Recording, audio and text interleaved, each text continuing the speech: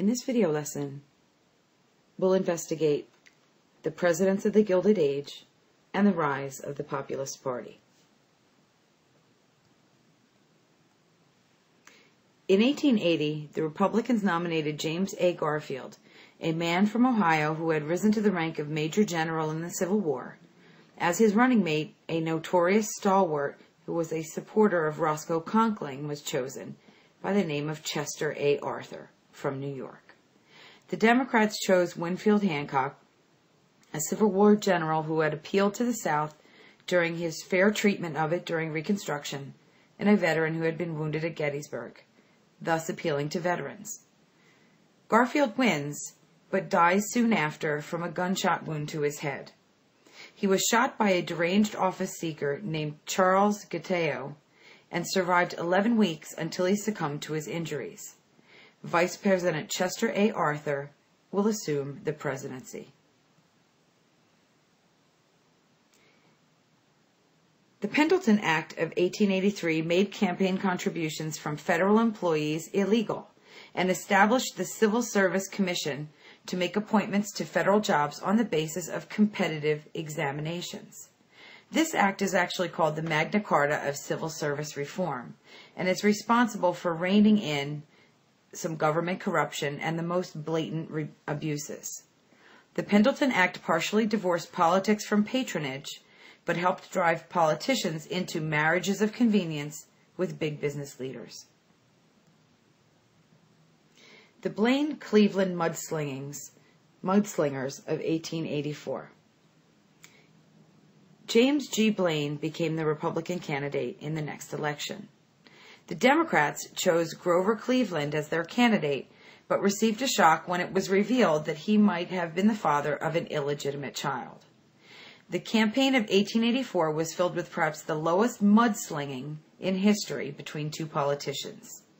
The contest depended on how New York chose, but unfortunately, one foolish Republican insulted the race, faith, and patriotism of New York's heavily Irish population, which was also very heavily Democratic. And as a result, New York votes for Cleveland, which makes the difference between him being elected and not being elected. Grover Cleveland becomes the first Democratic president since Buchanan 28 years earlier. He tries to help veterans get their pensions. He also named two former Confederates to his cabinet, attempting to narrow the chasm between the North and the South. By 1881, the Treasury had a surplus of $145 million, most of it having come from the high tariff, and there was a lot of clamoring for lowering the tariff. Big industrialists opposed lowering the tariff because it meant lower prices for consumers and less protection for monopolies. Cleveland ends up lowering the tariff, which means he lowered the duties on imports and exports. Republicans and House Democrats also fight over power. Democrats tried to obstruct all House business by refusing to answer any roll calls. Thomas Reed, the Republican Speaker of the House, told them that if they were physically there, that business would continue.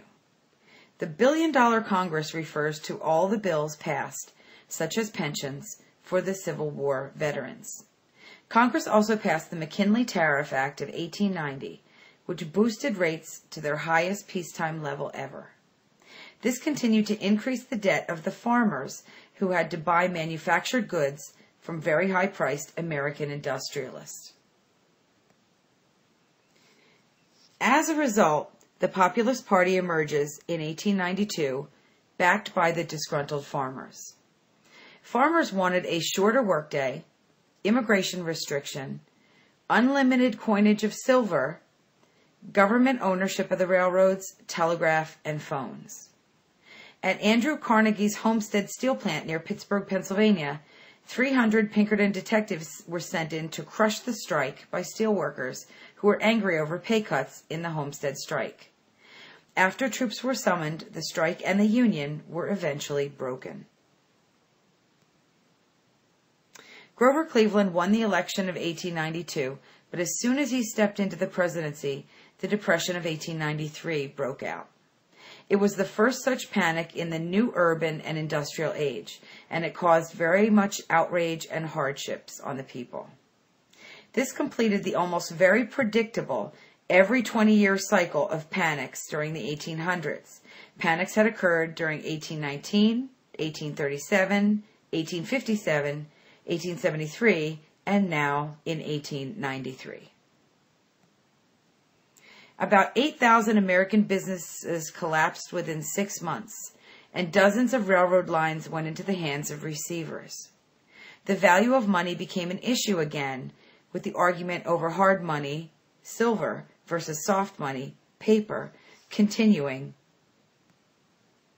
Cleveland was embarrassed at having to resort to J.P. Morgan to bail the United States out of the Depression. J.P. Morgan agreed to lend the United States government $65 million in gold and charged them a $7 million commission. The loan temporarily helped restore confidence in the nation's finances. Republicans won congressional elections as a result in the election of 1894, 244 seats, to the Democrats, 105 seats. Although President Cleveland did do much to try to reestablish some limits to abuses of civil service, he also failed to cope with the economic crisis. And we'll discuss the impact of each of the presidents during the Gilded Age in our future discussions in class.